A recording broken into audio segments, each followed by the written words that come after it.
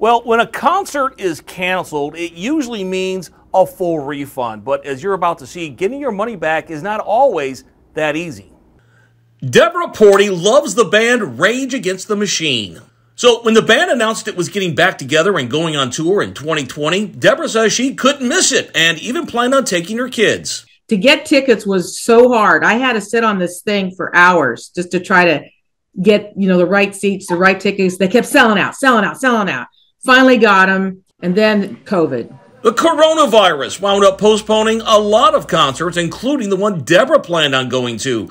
And then, eventually, Deborah's favorite band went from postponed to canceled. Unfortunately, I also got cancer at the same time. I found out, right after I bought the tickets, and they canceled. I go, I ain't dying before I see this freaking concert. I want to see this concert. The cancellation meant Deborah would be getting a refund totaling $580. But there was a problem. Deborah used a Bank of America card to buy the tickets, but she had later closed that account. So when Ticketmaster issued the refund, the money somehow disappeared. I was fighting between Ticketmaster and Bank of America, both of them saying, we don't have it, they have it, no, we don't, blah, blah, blah.